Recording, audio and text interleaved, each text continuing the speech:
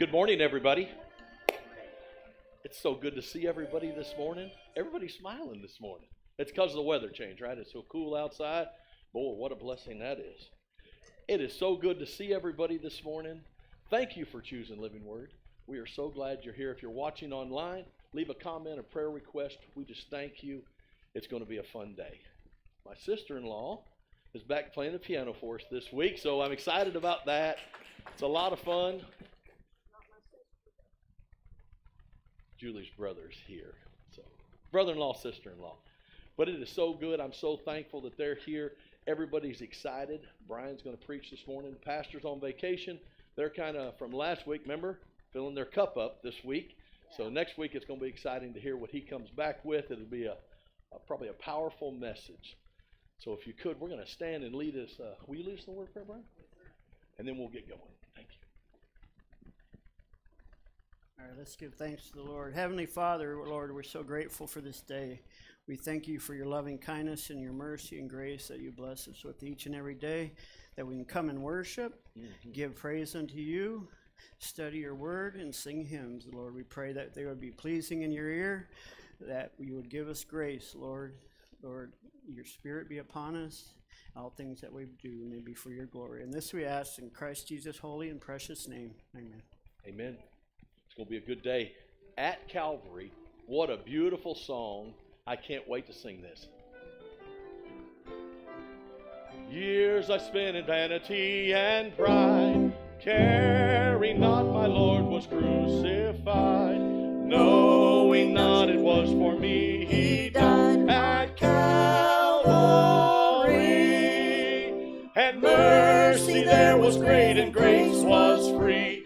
Pardon there was multiplied to me. There my burdened soul found liberty at Calvary. By God's word at last my sin I learned. Then I trembled at the law I spurned, till my guilty soul imploring turned to Calvary. And mercy there was great and grace was free. Pardon there was multiplied to me. There my burdened soul found liberty at Calvary. Now I've given to Jesus everything. Now I gladly own him as my King. Now my raptured soul can only sing of Calvary. And mercy there was great and grace was free. Pardon there was multiplied to me. And there my burdened soul found liberty at Calvary. Oh, the love that drew salvation's plan. Oh, the grace that brought it down to man. Oh, the mighty gulf that God did span at Calvary. And mercy there was great and grace was free. Pardon there was multiplied to me. There my burdened soul found liberty at Calvary. Amen. Amen. Y'all sound so good this morning. I love being right here. I can hear all the sides. I love it. I love it.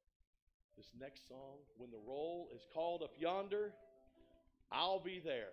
Who agrees with that? Amen. Here we go.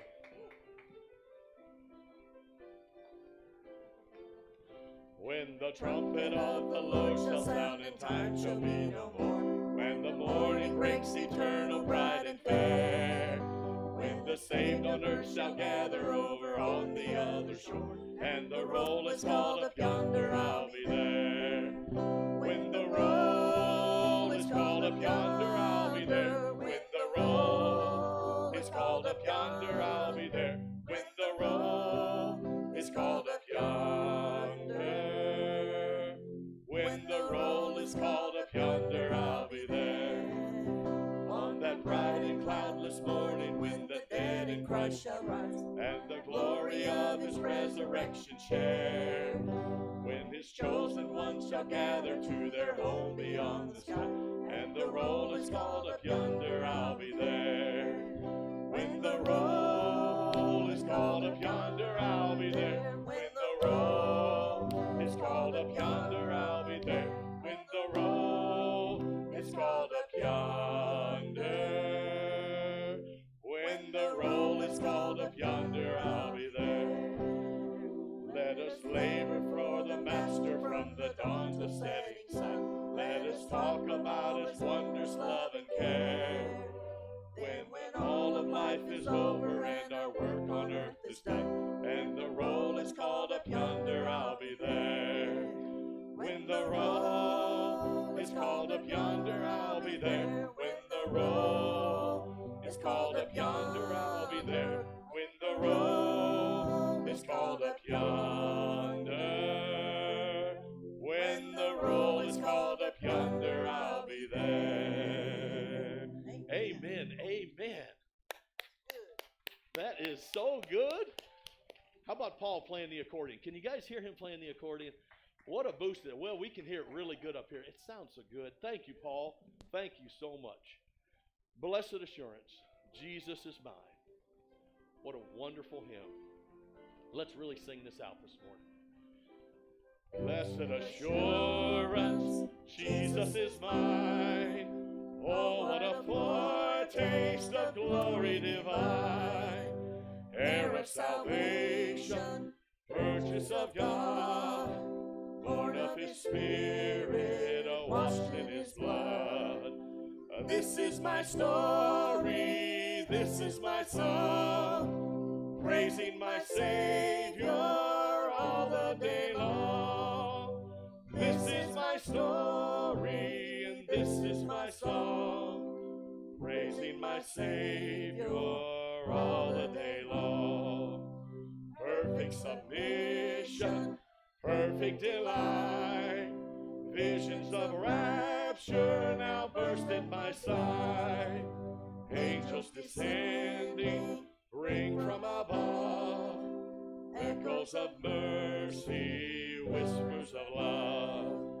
This is my story, and this is my song, praising my Savior all the day long. This is my story, this is my song, praising my Savior all the day long.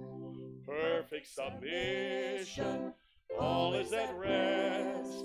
I and my Savior am happy and blessed, watching and waiting, looking above, filled with His goodness, lost in His love.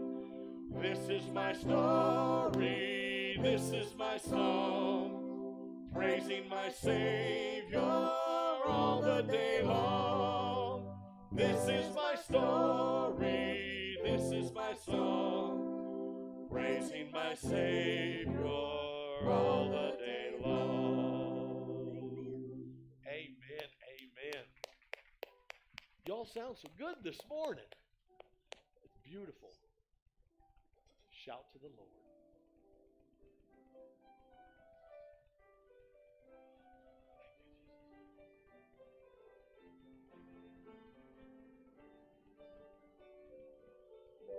My Jesus, my Savior, Lord, there is none like you.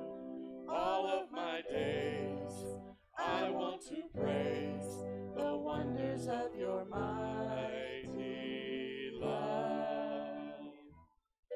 My comfort, my shelter, tower of refuge and strength, let every breath, all that I am, never cease to worship you.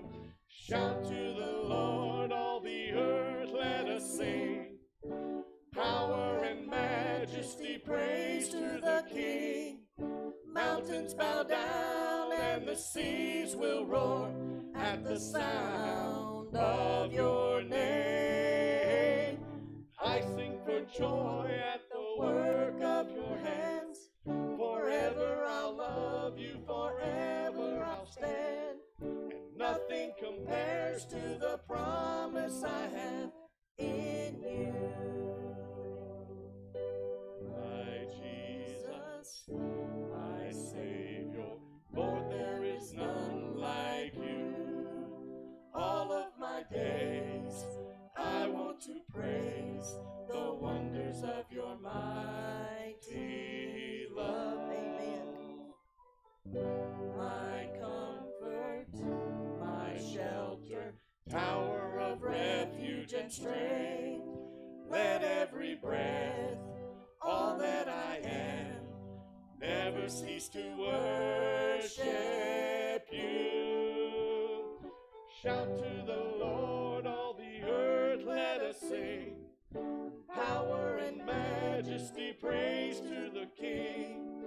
Mountains bow down and the seas will roar at the sound of your name. And I sing for joy at the work of your hands. Forever I'll love you, forever I'll stand. Nothing compares to the promise I have in you. Amen. Amen. Amen.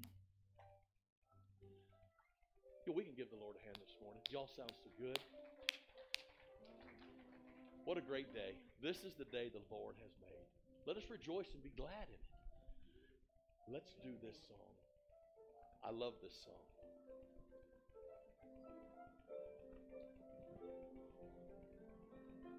Light of the world, you step down into darkness.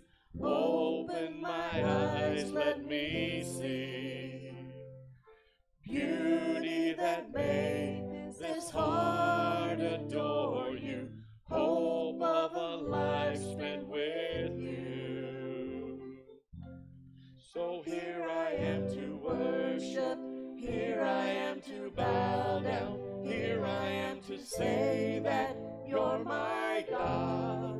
You're altogether lovely, altogether worthy, altogether wonderful to me.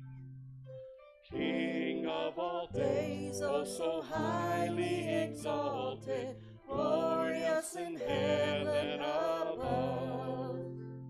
Humbly you came to the earth you created, all for love's sake became bold. So here I am to worship, here I am to bow down, here I am to say that you're my God, and you're altogether lovely, altogether worthy, altogether wonderful to me. I'll never know how much it costs to see my sin upon that cross. I'll never know how much it costs to see my sin upon that cross. So here I am to worship, here I am to bow down, here I am to say that you're my God. You're altogether lovely, altogether worthy, altogether wonderful to me. So here I am to worship, here I am to bow down, here I am to say that you're my God. You're altogether lovely, altogether worthy, altogether wonderful to me. So here I am to worship, here I am to bow down, here I am to say that you're my God. You're altogether lovely, altogether worthy, altogether wonderful to me. Amen, amen. Let's give the Lord a hand this morning. Thank you all. Y'all sound so good this morning. You look pretty. The weather's great. And Bryan's going to be doing a little preaching this morning. Y'all can be seated. Good job. you much, Tim. We doing all right? You got it? Morning, everybody.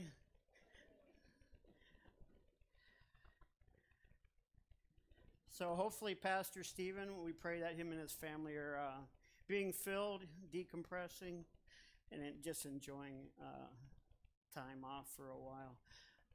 Before we get started, let's open with a word of prayer, and then we'll jump right into our text and our message. Heavenly Father, thank you so much for today. Lord, we thank you for your holy word. Lord, we ask that your word would go forth in power and in strength in the means and ways that you have planned for it from eternity. Lord, use me as your vessel to speak your word. Lord, I pray that your hand and your spirit would be upon this congregation, Lord, that we may know your will towards us. We thank you for your great love, and it's in Christ Jesus' name we pray. Amen. So a couple weeks ago, Children's Church. If you have any young ones up to the age of first grade, we have Children's Church available for you. Suzanne and Jean will be taking the kids. Thank you, ladies. We appreciate it. And we're always looking for Children's Church helpers. So if you feel led, please, by all means, you can get in the lineup. It's better to be in the game than on the sidelines, right? Not to say there's bumps and bruises in the game, but right. A couple weeks ago, Pastor Stephen, we had talked about him going on vacation. So I said, by all means, yeah, I'll get up and give a lesson. I decided to do a lesson on, I guess, working for the Lord. You know, we have so many priorities in our life and we serve a risen Savior. But at the same time, we get so distracted with the cares of this world, whether it be our jobs, paying the bills. Today's society seems to be a lot more busy, less, I don't know if they shorten the days or, time is, but we're all under the same constraints. There never seems to be enough time, right? But we're going to look at some texts today that have to do with that. So when I finally decided on the text, and has anybody here ever prayed for patience? And you kind of know how that works out, right? Trials and tribulations are how we learn things, right? We've talked about in Wednesday night Bible study, how do we get wisdom? First, we ask for God to give us wisdom. He says in the book of James that if we ask for wisdom, he'll give abundantly, James 1:5.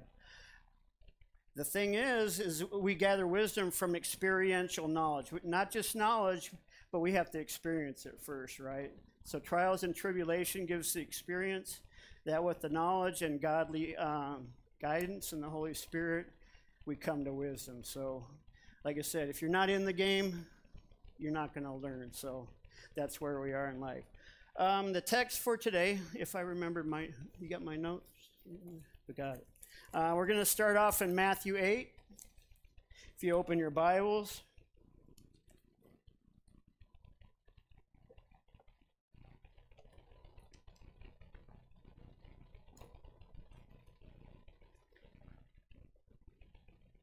Matthew 8, verses 18 through 22. And I'll read the text, and then we'll go through and talk about them a little bit. Matthew 8, 18 through 22. Now when Jesus saw a crowd around him, he gave orders to depart to the other side of the sea. Then a scribe came and said to him, "Teacher, I will follow you wherever you go." Jesus said to him, "The foxes have holes, and the birds of the air have nests, but the Son of Man has nowhere to lay his head." Another of the disciples said to him, "Lord, permit me to go and bury my father." But Jesus said to him, "Follow me and allow the dead to bury their dead." The focus of today is going to be on letting the dead bury the dead. But we'll go through and talk about this text, and then we'll do some other comparisons. So in the verse 18, this text is shortly after the Sermon on the Mount. So the people that would have been with them is probably numbered in the over 10,000. So we have 5,000 people that were fed, And that's just including the men of service age. So you have women and children, huge, huge group of people, right? And so Jesus, at this point, he's wanting to cross to the other side of the Sea of Galilee. The first person that comes up to him is a scribe. Now, a scribe, as we know it from the Old Testament, not so much the Old Testament, but coming into the New Testament, would have been someone that was very involved with the church. Someone, they're part of the Sanhedrin, that is the ruling governing body of the church. And whereas our government is basically all civil, right? Our government is not supposed to be involved in spiritual affairs. With the Jewish people and the Israelites, their governing body or their governing text was the Torah, the first 5 books of the Old Testament. So the job of the scribes, and to a lesser degree some of the Pharisees and Sadducees, was to apply the scripture to their lives, not just moral things, but civil as well. So we see that there's actually police attached with the Sanhedrin, and there's this whole kind of like our government. We have this big body of people that are well paid to do jobs that we expect them to do, right? So is the Sanhedrin. And scribes were part of this. They're mostly lawyers, people that were supposed to be wise in the scripture. 631 laws, give or take a couple in the Old Testament. So it was their job to make sure that people were obeying these, right? Or applying them into their lives. As things change, we have things changing over time, and the scribes would be able to do this.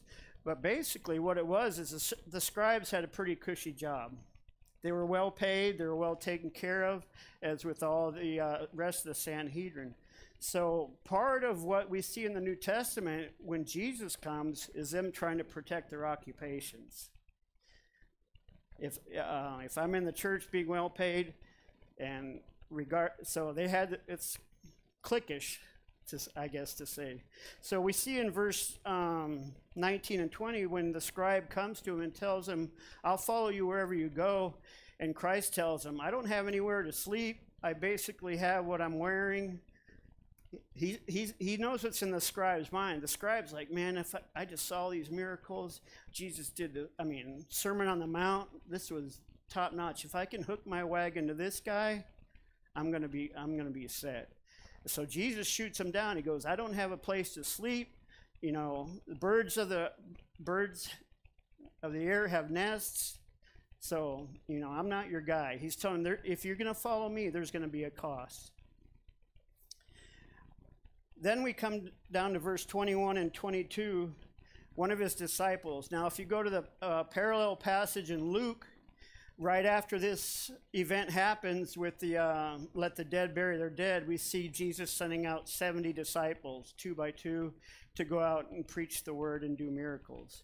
So we have a large group of disciples following at this point. Not necessarily the 12 apostles that we think about, but just disciples. And when we say the word disciple, it's basically just student. So any of us can be considered a disciple if we're a child of Christ and we're studying the word, we fall into that category somewhere.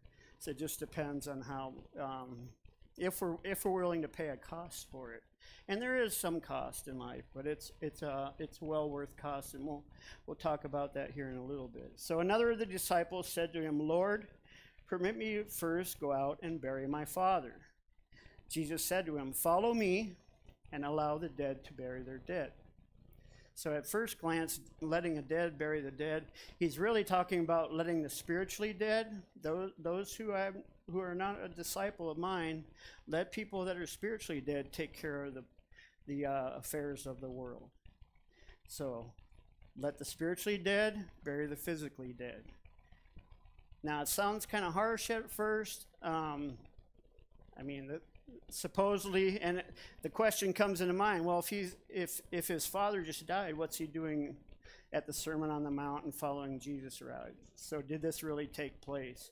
In this time when someone died, burials were almost immediately. I mean, they don't have the facilities that we have today to take care for a body, so it was expedient to get him in the grave as quickly as possible. Another possibility for this is, and this is from a missionary in Lyons, France in the 1800s, he had a missionary from Syria, and he had invited one of his students to come with him to Europe to visit, and the guy told him, no, I must first go bury my father. And so the missionary started expressing his grief, sorry for your loss. And the man said, no, it's not, my father's still alive. But I want you, what he wanted was for his parents to become old and the affairs of the estate to be settled, and then he would come and follow him. So it may be a figure of speech as in, well, when my mother and father are gone, then I'll come and follow you. So, and there is evidence for decent evidence, but it changes the way you kind of look at the verse the first time.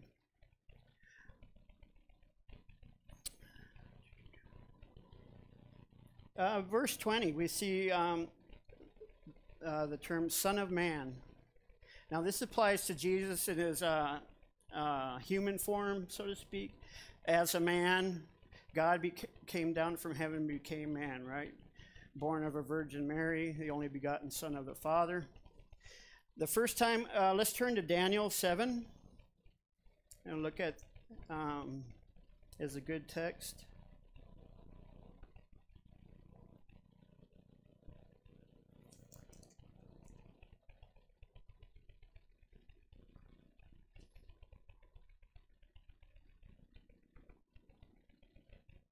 Daniel 7, verse 13. And this is in one of the visions of Daniel. In verse 9, he talks about the Ancient of Days, and then he comes down, the beast being destroyed. And in verse 13 is where we're going to pick up. And this is where the first reference to the Son of Man in the Bible. So Daniel chapter 7, verse 13 through 14. Verse 13, I kept looking in the night visions, and behold, with the clouds of heaven, one like the Son of Man coming. And he came up to the Ancient of Days being God the Father, and was presented before him. And to him was given dominion, glory, and a kingdom, that all peoples, nations, and men of every language might serve him.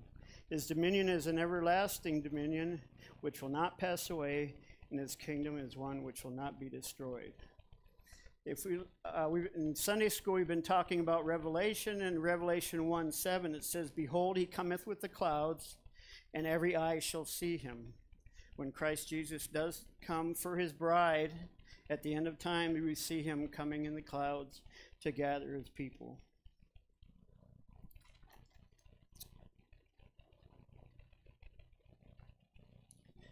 So if we look in the text that we're just talking about, we see that Jesus is letting the people know that there is a cost for following him. It's to say, I want to be a disciple. It's easy to say. You get caught up in the emotion like these folks did, witnessing the miracles, hearing this great Sermon on the Mount, and getting all amped up. But when the rubber meets the road, and Jesus telling him there may be something that it's going to cost you in your life. We see them kind of hemming and hawing. We don't know if they did or did not eventually follow Christ or not. Let's turn to Micah 6:8. I'm not trying to pick the hardest ones in the Bible to find. 942 in my Bible, so we'll give you some time. And Jesus is not he's not a cruel taskmaster. Jesus is very loving and kind and patient, but he does lay forth things that he expects of us if we're going to be obedient to him. Micah 6:8.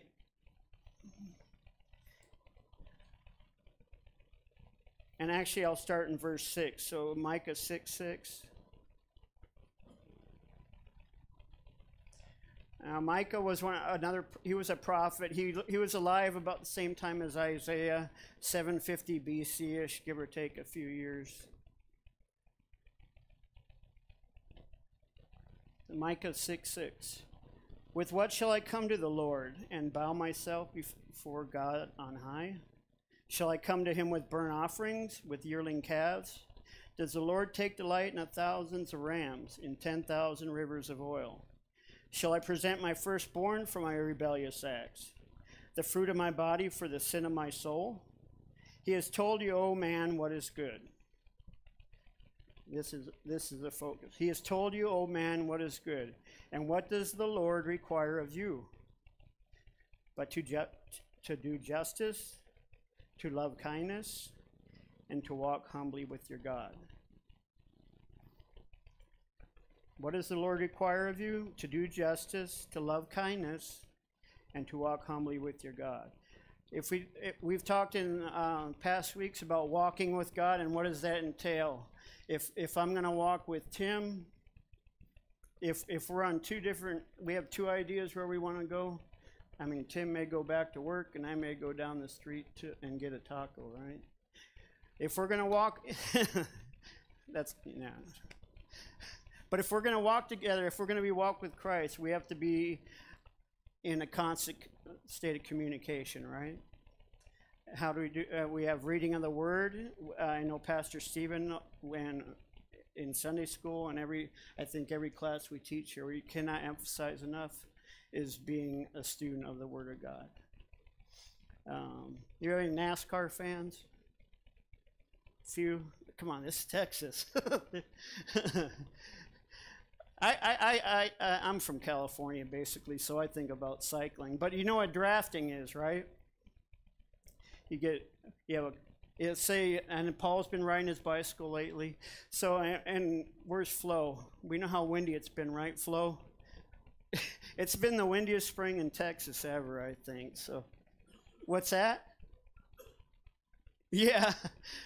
But cycling into the wind, it's a very unpleasant thing. And in professional cycling, they do allow drafting. Now in church or in NASCAR, we have drafting, right? So you tuck in behind someone that's going where you want to go, and it makes your job a lot easier. This is what we try to do in Sunday school or in Bible study or working with anybody else. We have plenty of people that are well experienced in the church that can help with study or prayer. And one of the beautiful things is once you get involved in one of these groups is the friendships, and you have fellowship, and you get your own little people that are going through similar things, and people that can lead and guide you and comfort you when things get rough. But also study of the Scripture. If I hook up with someone who really knows and can help and mentor me, it makes my walk as a Christian much, much easier. And the beautiful thing about drafting is you not only pulled in behind the guy, but the guy in behind actually relieves some of the pressure on the first guy, the back vacuum. So the second person will actually help push the first person, and then so you're working in tandem. You have it makes life much easier, and you actually gather and grow by working with someone, whether it's Sunday school, Bible study, anything else.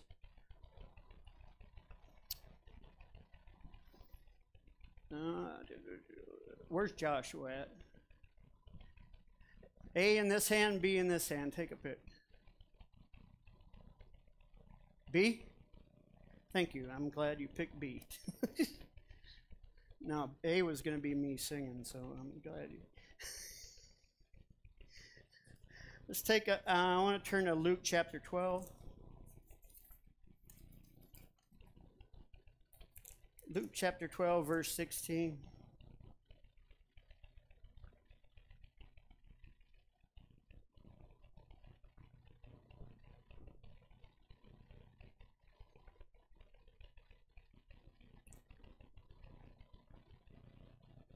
Luke 12, 16.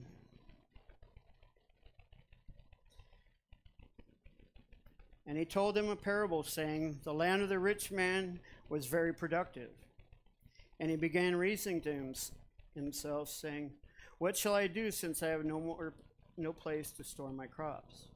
Then he said, this is what I will do. I'll tear down my barns, build larger ones, and there I will store all my grain and my goods.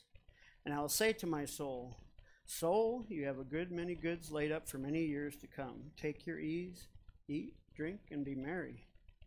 But God said to him, you fool, this very night your soul is required of you. And now who will own that you have prepared? So is the man that stores up treasure for himself and is not rich towards God. So in the story or the parable, we see a man, and this we can apply to all of our lives. We know that the amount of focus and energy we spend on things not spiritual with God. And each of us have our own things.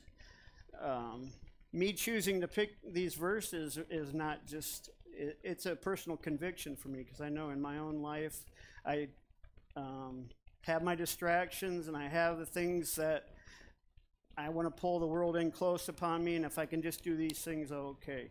But that's not what Jesus always wants. We need to be in fellowship with each other, to help each other, whatever it may be. It may be driving someone to the grocery store. It may be witnessing to them or just praying with somebody. But just, at least in my life, and that's my tendency, is just close in and do the things I want to do. So this is the man, he's very wealthy, has financially in his mind, he's got it all set. He goes, man, I got a good retirement, I got an awesome house, it's in good shape, my yard, my pets, my wife, my kids are doing good in school. I think I need a bigger house. So it's all good. I always use the term, it's all fun and games. till the next day. And we see, lose my place again. It's all good. He's going to eat, drink, be merry, enjoy his retirement. He's made no preparations for his spiritual life. Everything he's done up until this time is just material world. He's set. He's done a really, really good job. God calls him. He said, tonight, what does he call him? He calls him a fool. We spend maybe on earth 90 years, if we're blessed. Compared with eternity, it's not even a blink of an eye. So we spend so much effort, and believe me, this is me. That's why I'm up here with this message, because I do this. We spend so much effort on this temporary abode, temporary home. Abraham said he was just a pilgrim. But let us strive. Let us strive to have that one-on-one personal. In Sunday school, we call it the personal relationship. Not just to know Scripture in our heads, but to know it in our hearts. And to have the relationship with Jesus, that you can see bits of his glory here on earth. We're going to see his glory one day face to face. Moses asked, after all this, shaking and quaking of the mountain, what did he do? He saw the evidence of God, quaking, earthquakes, lightning, mountain on fire. But what did Moses finally ask? He goes, God, show me your glory. And I think if this is something that we seek each and every day, and it is a priority in our lives, it's rich and fulfilling. And to catch glimpses of Christ Jesus here before heaven, it's, I mean, you can't, there's no words to describe it.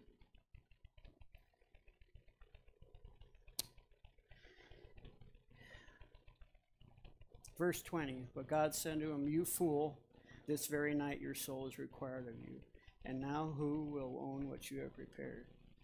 And that to me is very eye-opening, because the man, he probably thought he was going to live a good while longer. And at that moment when God decides that your days are at an end, there's no more coulda, woulda, shoulda. You get one chance. Salvation is for today, right? We are called.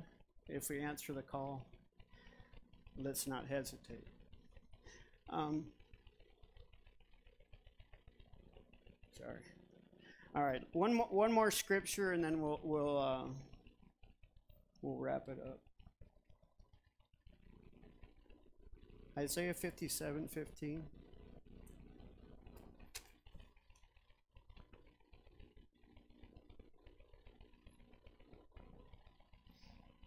Isaiah 57:15. And what does Jesus say in Matthew 6? He goes, seek ye first the kingdom of God and his righteousness. And then what happens after that? All of these things Now, I'm not saying, we all have careers, jobs, stuff we need to provide for our families. So, by no means are we ever to neglect these things. As men, we're instructed by Jesus that we're to be the head, and we're to show agape love, which is for the benefit of the person, not of ourselves. It's self-sacrificing love, and that should be extended out to our wives, our children, anybody. It doesn't matter who the person is. It doesn't matter if you like them or not. But agape love, if we are a Christian, should be extended, and it's not of ourselves. It's through the Holy Spirit, and it's from Christ Jesus our Lord. So let's look at, this is my favorite book or verse in the whole Bible. And I'm out of the NASB today for, I guess for your sakes, because I usually use King James. But this one I'm going to read in the King James Version. Isaiah 57:15.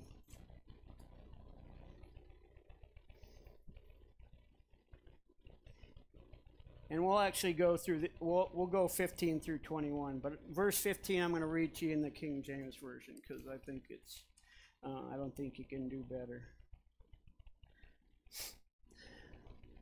For thus saith the high and lofty one that inhabiteth eternity, whose name is holy.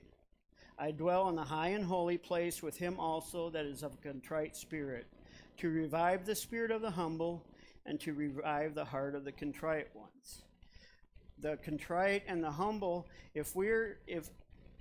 when God convicts us of our sin, we can come from no other place than from humility and contriteness, because we realize we stand before a high and holy God who is perfect, infinite, and all-powerful.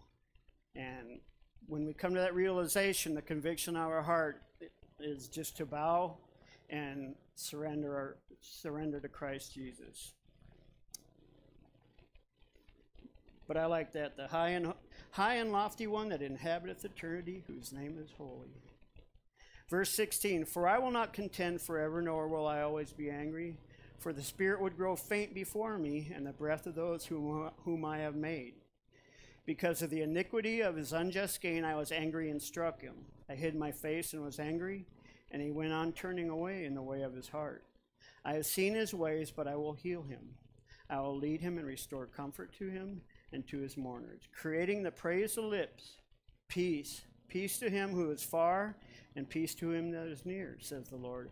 I will heal him. But the wicked are like the tossing sea, for it cannot be quiet, and its waters toss up refuse and mud. There is no peace, says my God, for the wicked. If you have not received Christ Jesus as your Savior, today is the day of salvation.